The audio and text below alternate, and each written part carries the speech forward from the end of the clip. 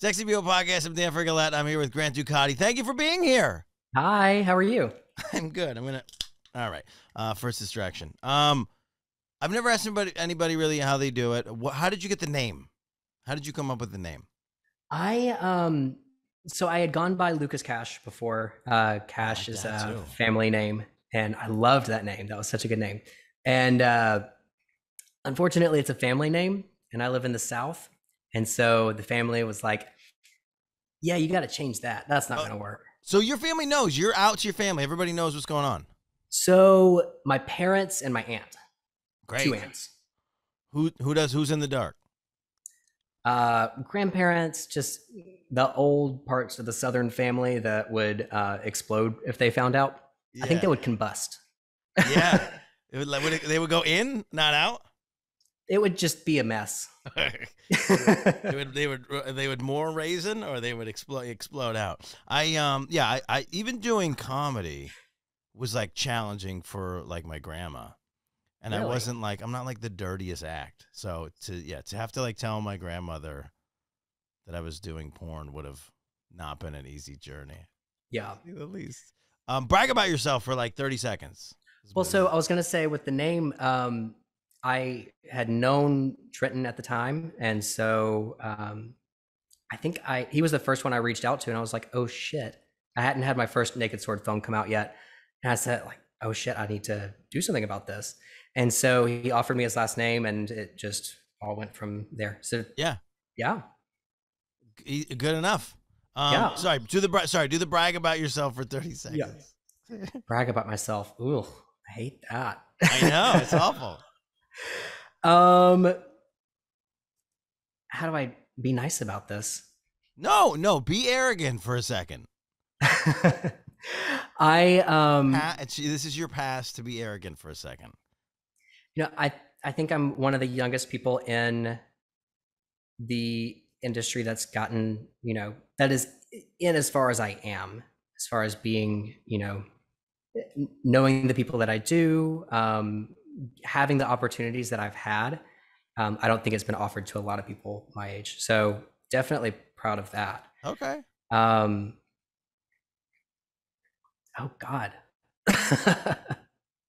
I did have a fully built out career, owned businesses before I started doing porn too. Yeah. And I gave a lot of that up to do porn. So by 22, I was pretty well established in a career, and then just said, screw it, go into something else. Yeah. So screw it. I'm going to go screw it. What like job functions from other industries have you found super useful in your career now that were unexpected? Maybe marketing for sure. Sure. That's something that's come up in the industry significantly in the past few years. It's just people having to know how to market themselves. So if I could go back now to school, and I might, it would definitely be social media marketing. Okay. Just any kind of marketing major. Yeah. Yeah. Wait, so how old are you? I'm 23 now, as of last week. Nice. Happy birthday. Thank you. Very good. So, so you said that's young for the thing. What categories do you find people are putting you in? And then maybe what are some like tags that you wouldn't have thought that people would have put you in? Oof. Like weird search history stuff. So I obviously get twink a lot. Okay. That's one that I was always kind of like insecure about because I wanted to be, like the big guy on. Well, explain that too. So I want to say that like a good portion of 185 episodes were just straight guy interviewing straight girl, and so I am on the learning curve of trying to figure out how to be the wokest, know all the things, and I imagine that there are people that are listening that are less knowledgeable than me, and I want them to be interested and understand. So run us through the 101 of twink.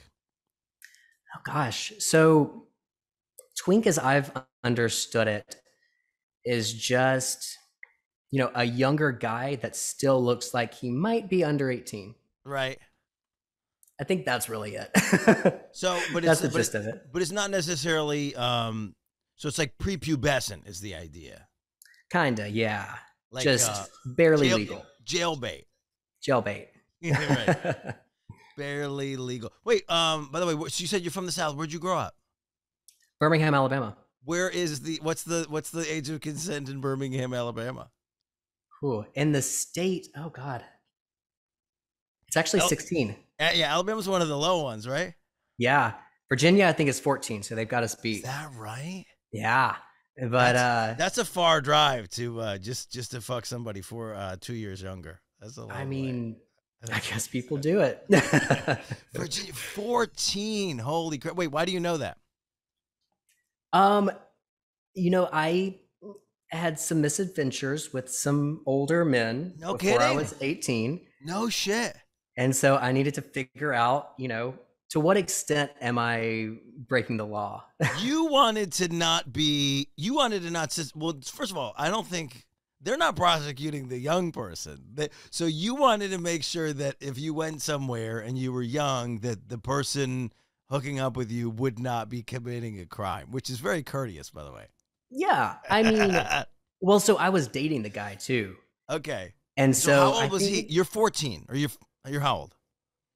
I was, oh gosh, I was hooking up with people off Grindr at 15. Right. For sure. Because I didn't have my car yet. I remember that. So people were picking me up from my front yard super late at night.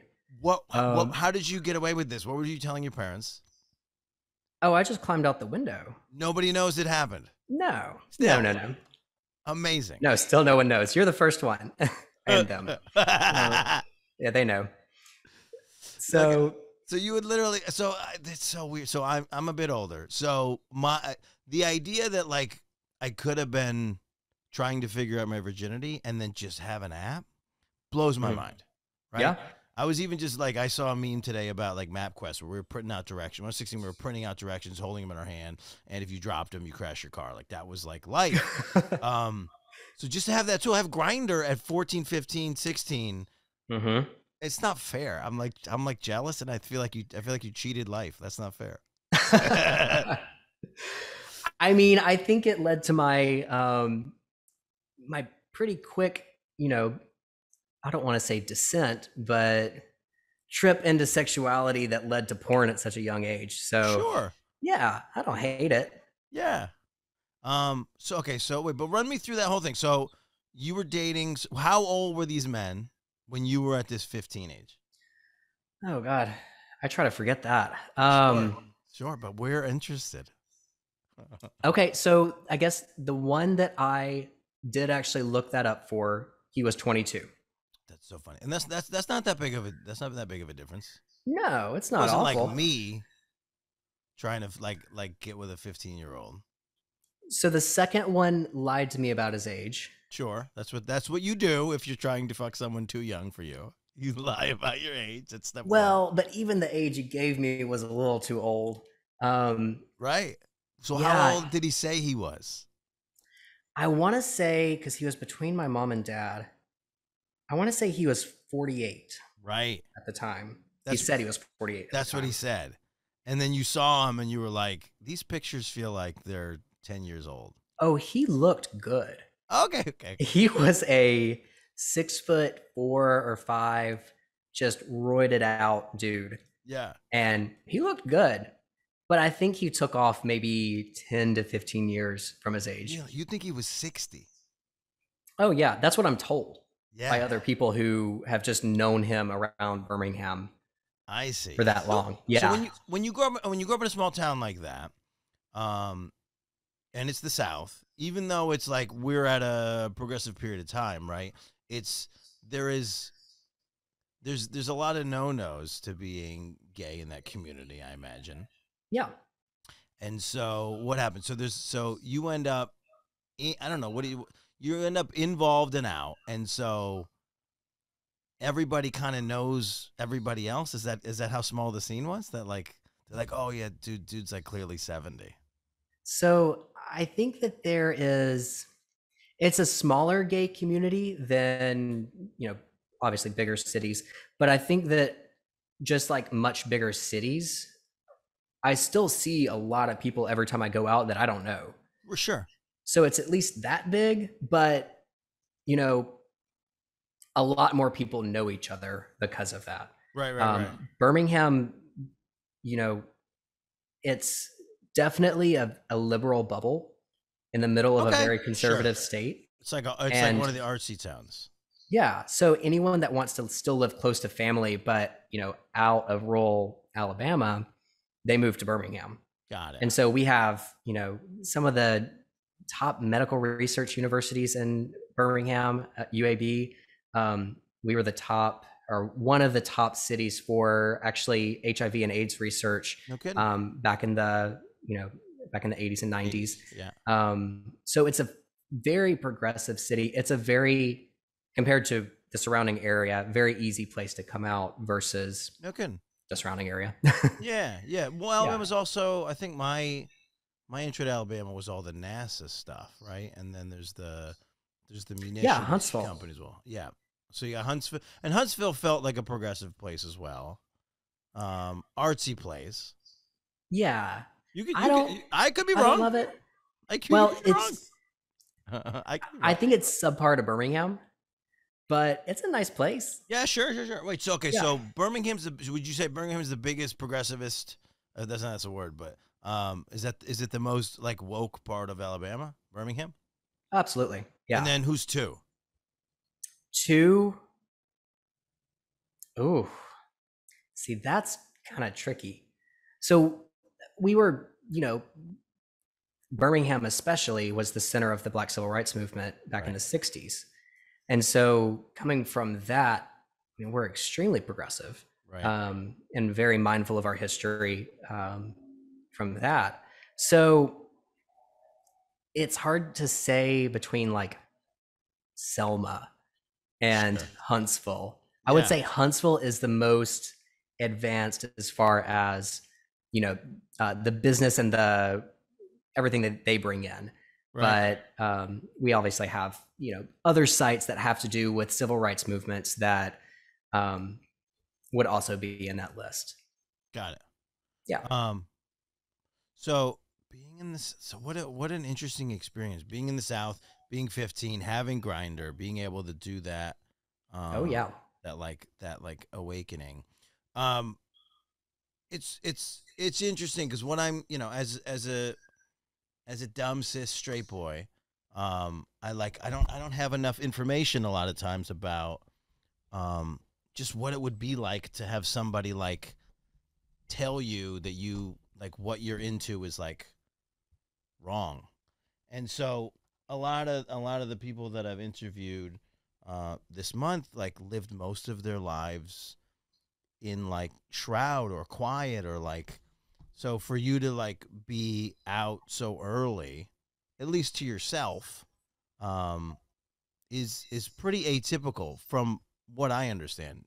Do you find that you were somebody who understood your sexuality sooner and felt more accepted sooner than a lot of people that you've encountered in your life? I think so. It's surprising, the change that happened. I think it started really, around the beginning of the Obama presidency. Things just started getting a lot easier for us. Yeah. And so it was fairly easy for me to come out at 15. I had some issues with people at school. And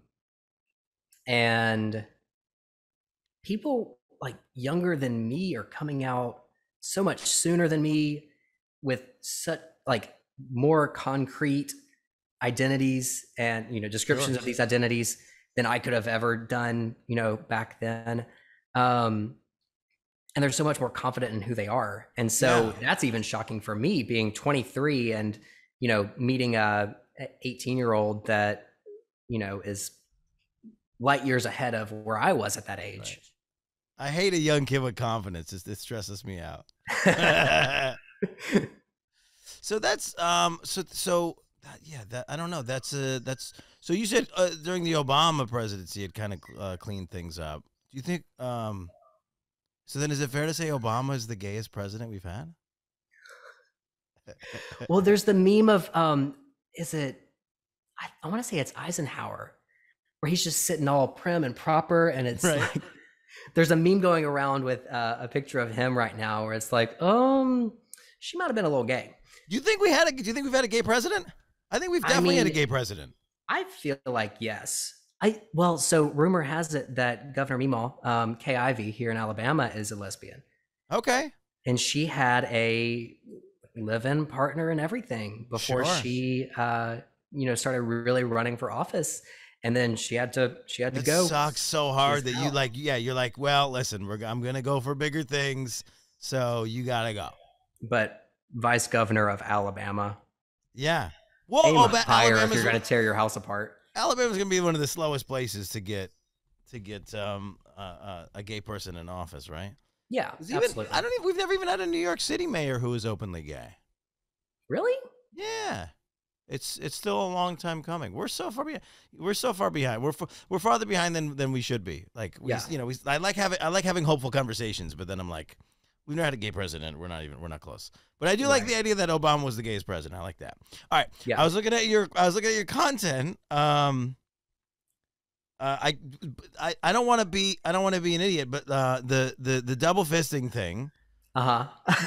Most people's heads are cut off. You are the fister in that video. Yeah. Okay. What's better, being the fister or being the fistee? I'm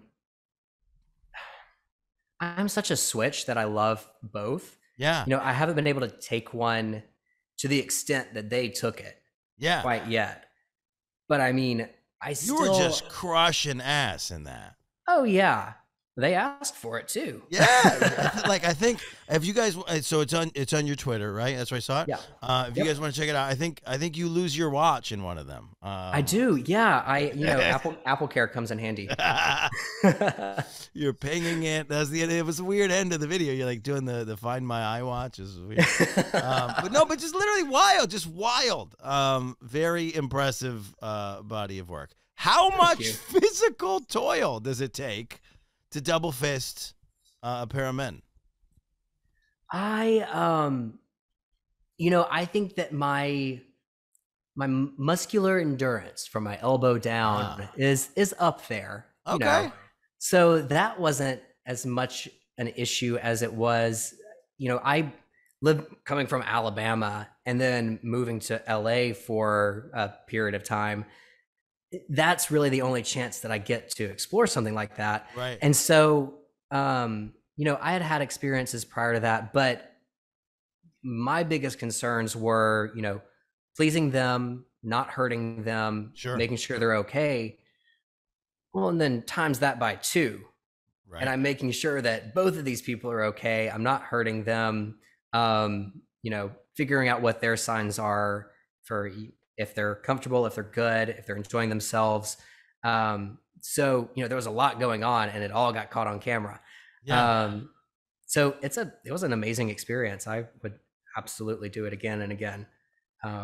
So what was what do you call that? What do you call that scene? When the more we start stacking more and more things into the thing, is it just a double fisted scene? Is that? I've heard, that wouldn't be double fisting. Because you're double fisting, kind of. You're the double fister. But nobody's getting double fisted. No, not one person. I've heard it's some variation of chariot. I can't remember the word. Yeah, because I love that. wait. Do the motion again. You're just going at it. Like you're holding reins. Yeah. Interesting. Yeah. Well, once you're in, so once you're in, yeah. Once you're in, is past the elbow? I mean, the part I didn't watch the whole. I was like, I get what's going on here, but so I didn't watch the whole thing. Plus, I think I was also a preview on Twitter. But so the most of the function is just the in and out. We're just or once you got in, were you trying to go elbow deep? What's the real?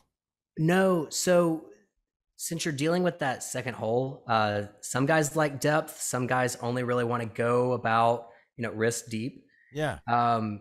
I've been, up to my bicep in a guy before. Have you? I have. Yeah, that was fun. I think one of my favorite things that me and like my first girlfriend ever said to each other is we were talking about fisting and we were talking about going elbow deep. Yeah. And I love that you went bicep deep on a person. Oh yeah. That feels That's hot as hell too. yeah. Yeah.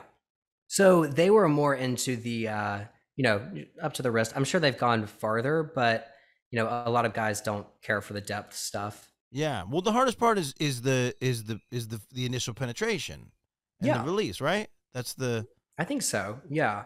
because And then that's I mean, it's the whole area going in. you call it It's second very, hole. Is that what we're calling it second hole? yeah. When you got to deal with that with dick too. Yeah. Can I say that? Yes. Yes. Okay, This cool. is a podcast that centers Making around sex positivity and porn. We're talking about fisting two men. I think we can say dick. I think we're Yeah. Okay, sweet. So you have to deal with that when you're bottoming too. I mean, yeah.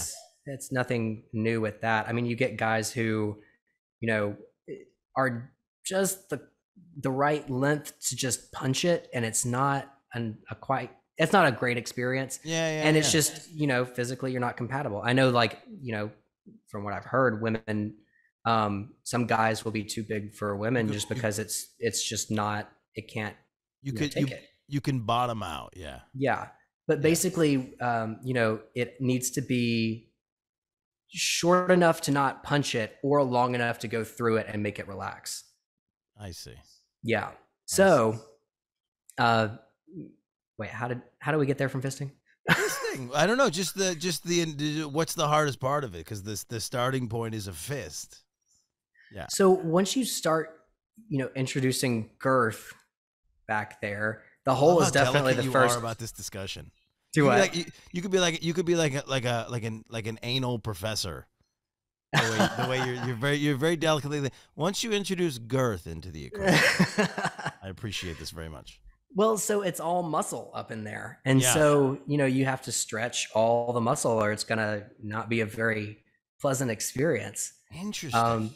So yeah, you got to stretch everything out. Yeah. I never thought of it in that way. I like it. So are there things, I mean, that's an intense scene for me, I feel like. Cause I haven't even really seen that straight side. That approach. Are there things that you've been asked to do that you said no to, or are there things that you definitely would say no to?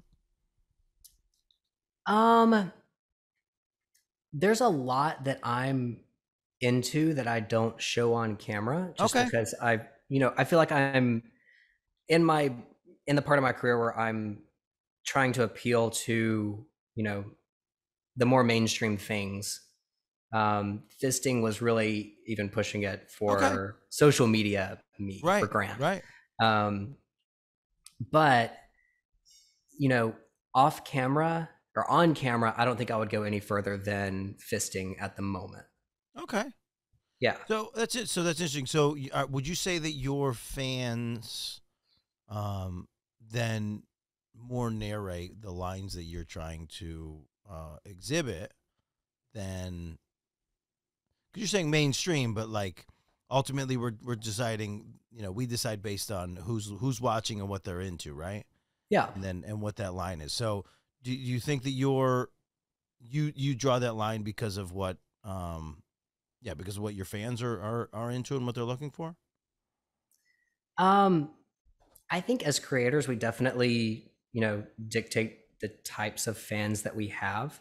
And so if we're you have to put content out there before people come to you anyway. Sure. So if I'm putting out more vanilla stuff, but focusing more on, my ass or, more stuff that has to do with my dick, depending on what I put out there is what I start getting more of a response to.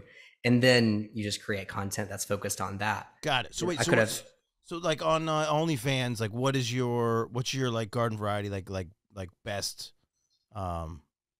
post, like the one that you can replicate and that it's going to do well? Doggy does really well with me bottoming. Doggy does really well. And then reverse cowgirl where you can, cowboy, where you, where I'm leaning back. Reverse cow non-gendered. Yeah. I was thinking, yeah. So And I lean back and you can actually see everything going on. And Yeah. it's just pointed right at the camera. That goes Yeah. over really well. Yeah. Um, they love, people generally love that position. I mean, just any chance that I can get where I'm bottoming and it's just really showing off my ass and everything happening, in between. That's your bread and butter. People love that. Yep. Yeah. Size difference goes over really well too. Are you tiny? I'm about 5'6". Okay. And so there are a lot of people in the industry that are, over 6 foot. Yeah. So 5'6" is pretty atypical for a man, right? yeah. I wouldn't say in, this industry, I've met a few people who are really big in the industry who I'm actually taller than. Okay. And that ended up being a surprise. Yeah, yeah, yeah. So, I mean, a lot of guys, shorter guys can pack. Sorry? No, go ahead.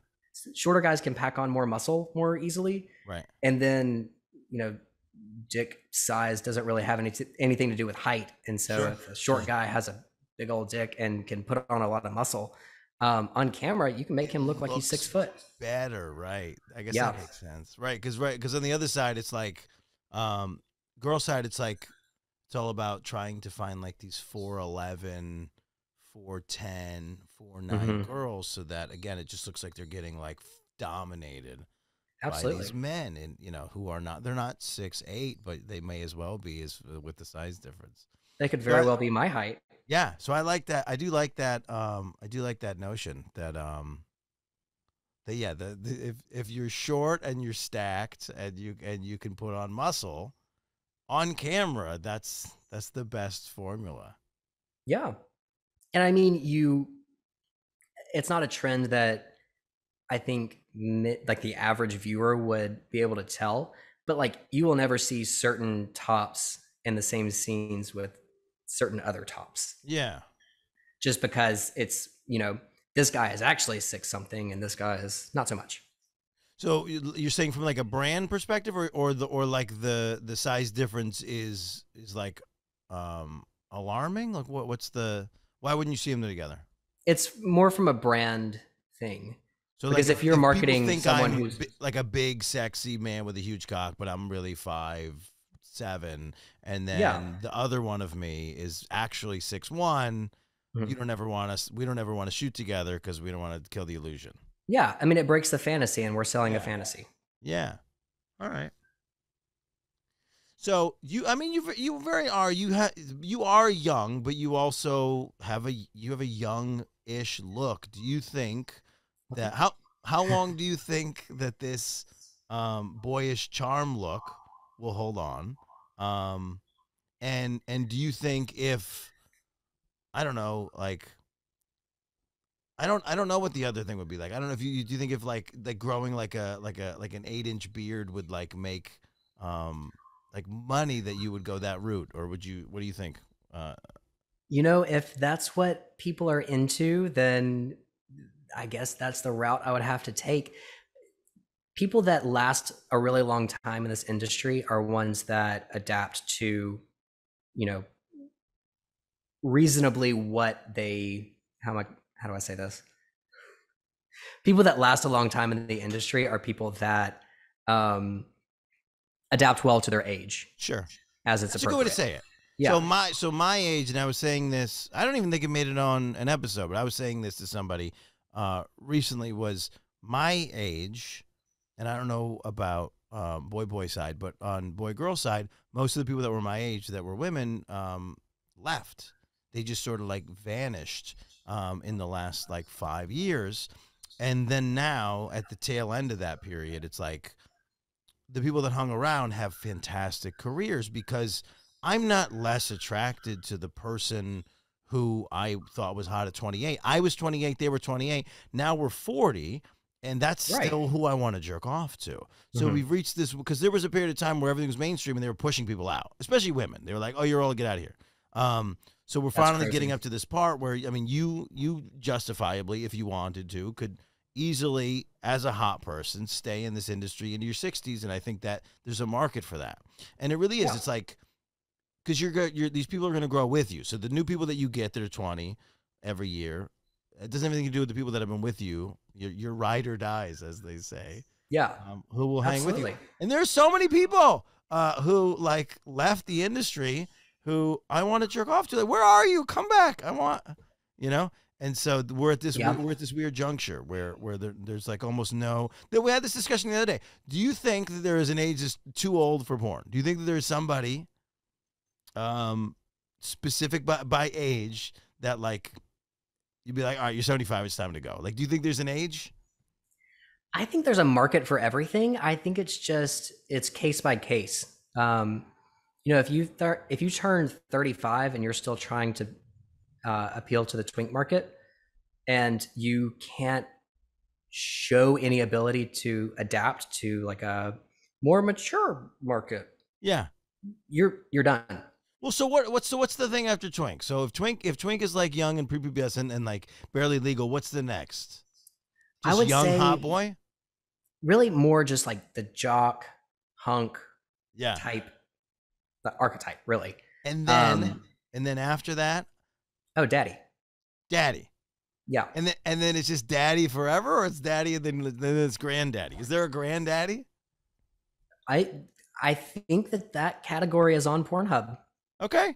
Do you have is DILF a thing that gay men use as a because we love straight men love this MILF thing. Yeah. Oh yeah, it's the same thing. Yeah. DILF is thrown around just as much. Yeah, absolutely. I see. I mean, there are some guys that are my age that I'm attracted to. I would say 90% of the men that I'm attracted to are at least 10 to 20 years older than me. Yeah. And So who's a buying huge your market. content? Who's buying my content? Yeah. Is it those men? Or it's men Oh, your age? I don't, you know, that's not a statistic I have access to, but I would say the over 30 crowd. Okay. Yeah. I feel like my There's two view sides on of porn, right? So Yeah. the one side is I want to be in there, and then the other side is I want to fuck the person.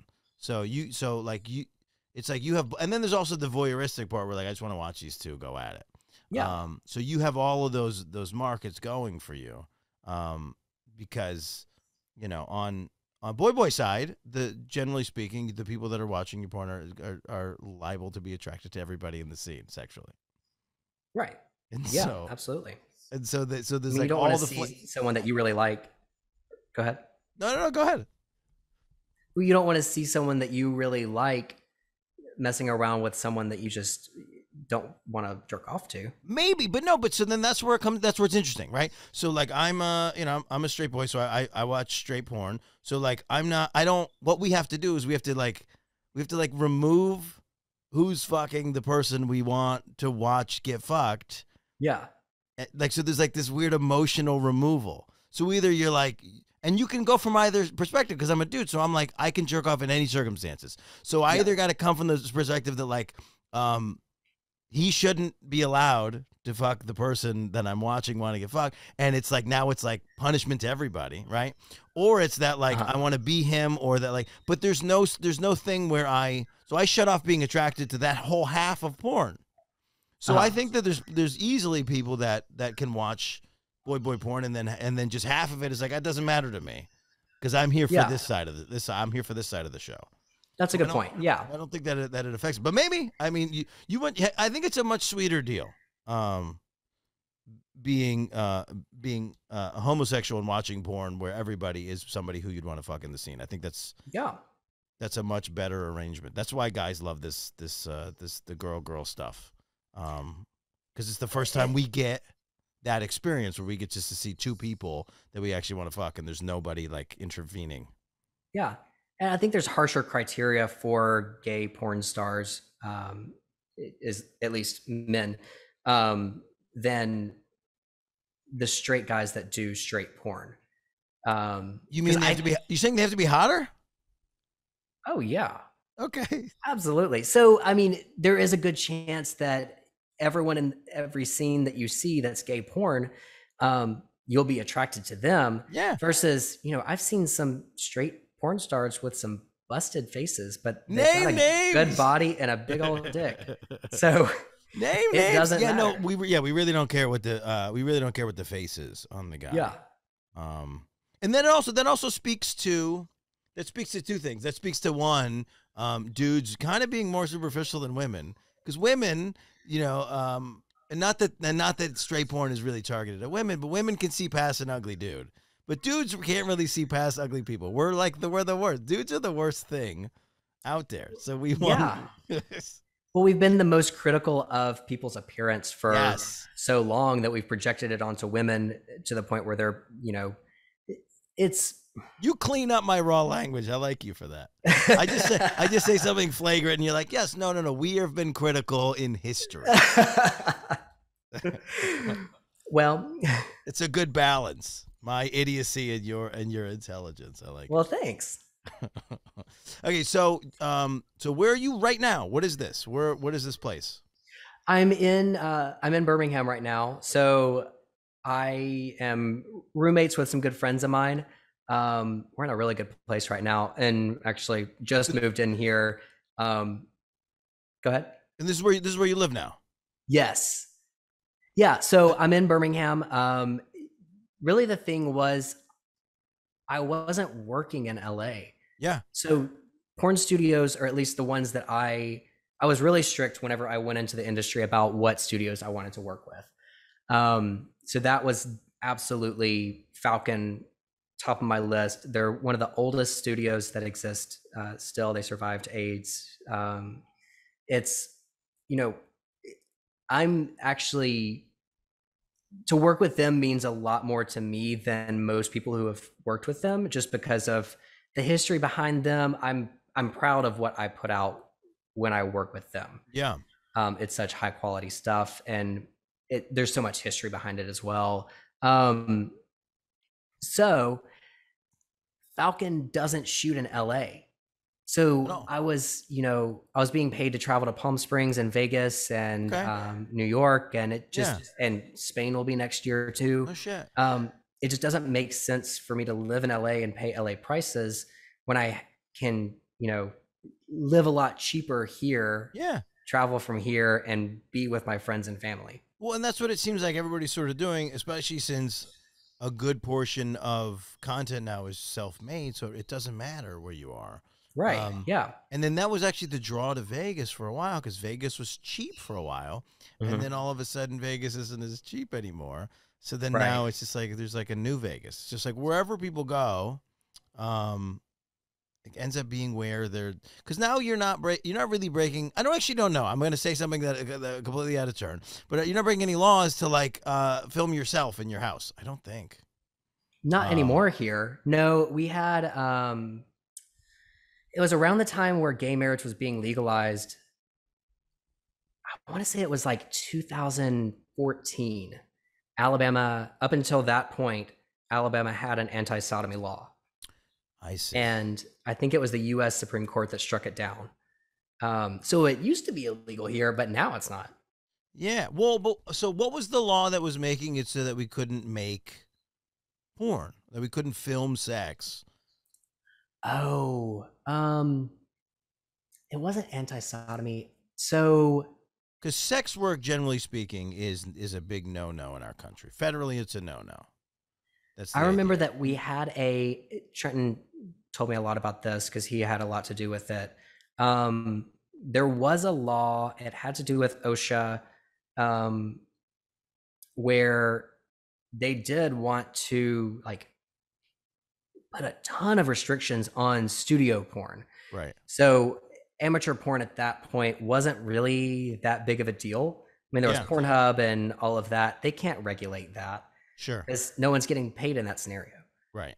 So, you know, OSHA tried to step in. This was a few years back before I was in the industry. This was like the condom scare thing for a while. Right. Yeah. And we really only stopped using condoms pretty recently, I want to say. So I don't know. I guess, did anybody ever call it Condom Gate? It was like the idea that all porn had to be. So and it hit, the news hit, but it never really made its way into my straight porn. Even though supposedly it was at one point, California was like an all condom state for porn. Absolutely. I mean, I want to say this law went as far as requiring everything. I mean, it was like dental dams, condoms. It was very overreaching. I want to say like even crew on set had to wear some sort of PPE. I love that. This is such a funny idea. Especially since like way pre-COVID. So like they're like you have to wear like a dental face guard. Yeah. And like a hazmat to a whole camera. I think that's hilarious. Or they're literally like every crew has to be wearing a condom just in case. Yeah. Nobody's fucking anybody. No. Please put a condom on, please, sir. But now, like, you know, if there's some fluid where it shouldn't be, I'll have a crew member with just a paper towel fixing it real quick, or I have, you know, the funniest explanation or the where is it? Wait, where is cum not supposed to be? Just because now I'm racking my brain. Oh, it's not when the cum shows up. It's just when there's too much lube or it's like dripping. Yeah, they clean that up for me. I love a lubey scene. Oh yeah, me too. They don't. Yeah. Who doesn't like lubey scenes? I love it. Who doesn't like lubey scenes? You said they don't. You said they don't. The crew. Okay, I see. Yeah, I see. They see something I don't. Crew doesn't want to get don't see hit it if with it's stuff. down there, but yeah. But I'll have at one point, you know, someone laying on their back between my legs with a camera, and then someone else with a light, and then, you know, the top is behind me. I mean, it's very invasive. I've had more than one camera like in between it's a lot. Yeah. But it's so much fun. I love making studio porn and content and everything. Thank you for listening to this episode of the Sexy People Podcast. This is part 1. Part 2 will come back next week. You can pick up with our chat there. Thank you so much for listening.